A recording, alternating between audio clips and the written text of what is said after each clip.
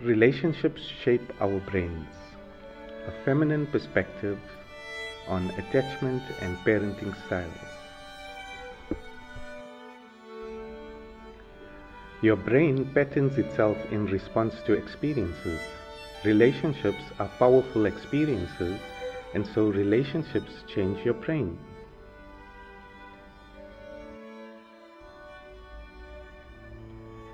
Karen Horney was a contemporary of Freud's, and she was a psychoanalytical Freudian, but she became disillusioned, frustrated with some aspects of Freud's theoretical framework, and she challenged him and she critiqued these,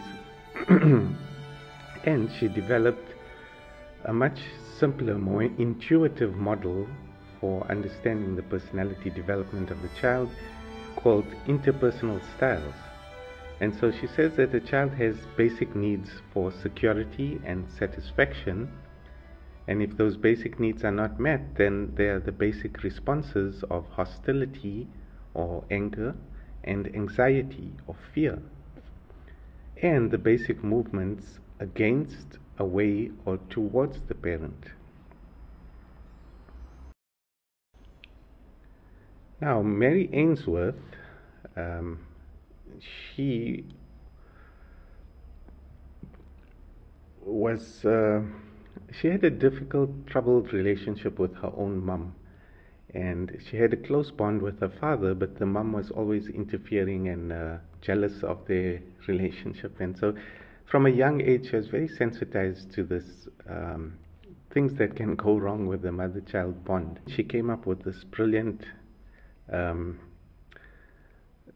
experiment, it's called the strange situation. And so in this experiment they put a mother and a child in a room, and there's some toys and things for the child to play with and explore, and then they ask the mother to leave the room, and then they observe the child's response. So the whole idea is to create a stressful situation and then observe how the child responds to that. And then there's some other aspects to it.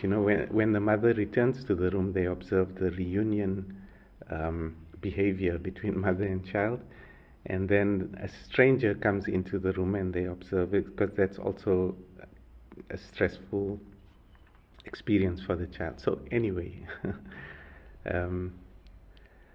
so they by observing, they were able to categorize these different attachment styles. So Mary Ainsworth came up with 3, which is the secure style.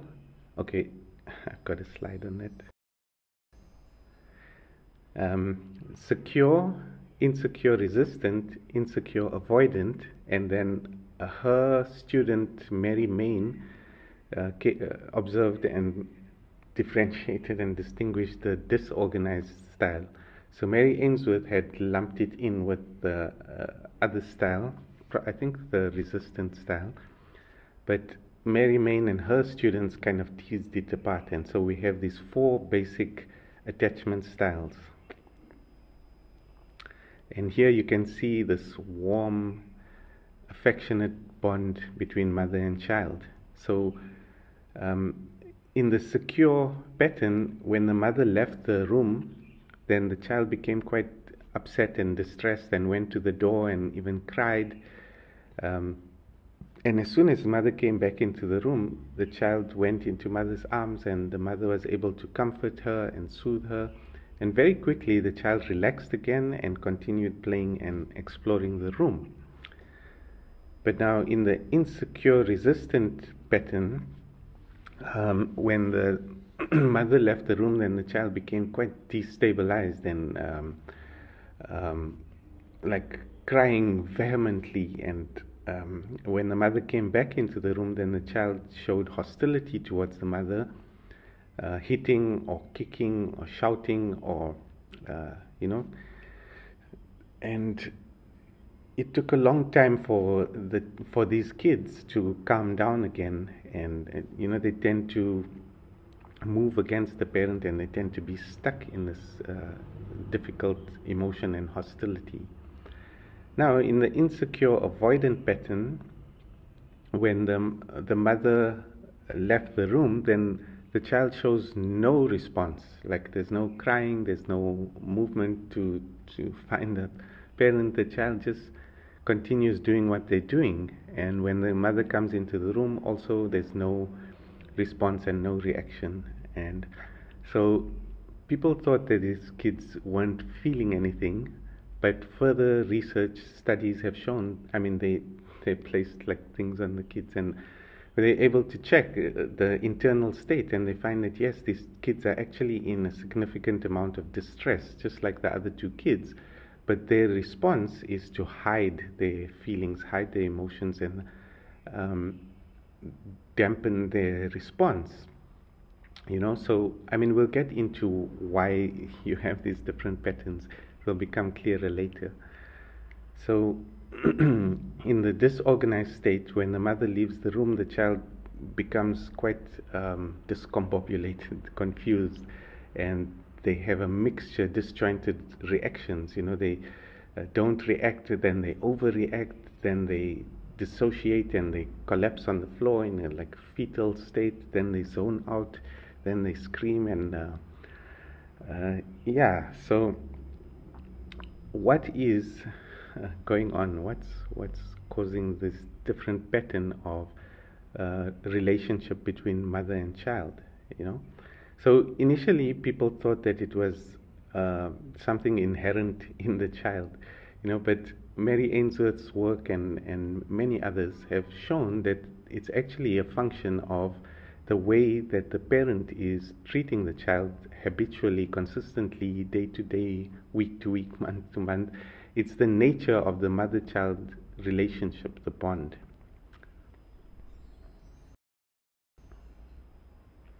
So along comes Diana Baumrind talking about exactly this, parenting styles. And she presents a dimensional model looking at the two factors or dimensions of responsiveness or care and demandingness or discipline, ability to discipline, and the balance between them, or finding the Goldilocks zone. And so this parent is too hard, this parent is too soft, this parent is just wrong, this parent is just right.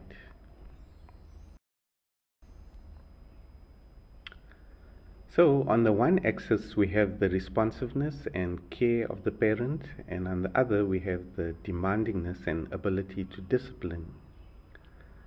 So the parent who's lower on responsiveness but high on demandingness and discipline, with lots of expectations and punishments, and that's the authoritarian parent who's too hard.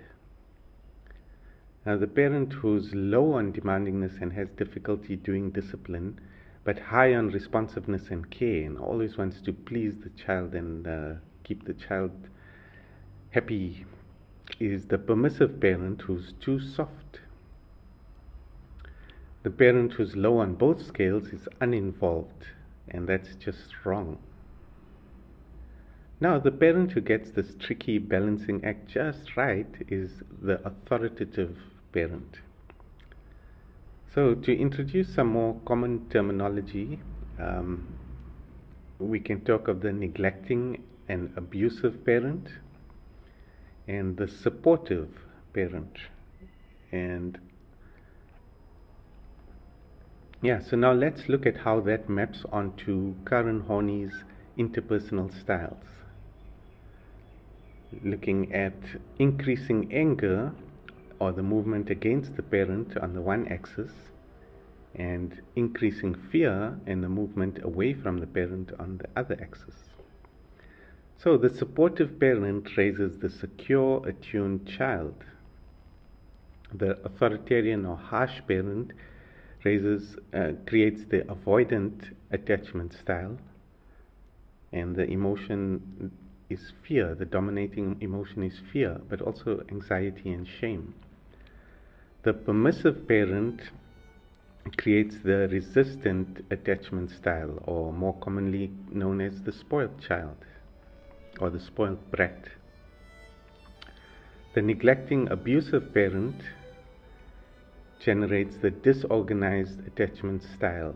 And disorganized is not a very descriptive word. Like you use that to describe someone whose desk is messy, they're disorganized. But here we're talking about the complete psychological meltdown and distortion, and with dissociative features, So I prefer the term chaotic or disturbed. So while the men were very busy with this cognitive revolution, Susan M. Johnson was pioneering emotion-focused therapy. And she was doing work with couples, applying attachment theory and attachment science to helping people to navigate their difficult relationships. Why husbands and wives are at loggerheads and can't seem to understand each other. And the key was to help them to understand their attachment styles and to help them to shift it in a way that changes the dynamic and improves the relationship. And so she helped many couples through understanding their relationship styles and overcoming relational trauma using emotion-focused therapy. So she really took attachment theory and attachment science to the next level, applying it. And so let's explore what she has to say. We are first and foremost a social, relational, and bonding species. Over the lifespan, the need for connection with others shapes our neural architecture, our responses to stress, our everyday emotional lives, and the interpersonal dramas and dilemmas that are at the core of those lives.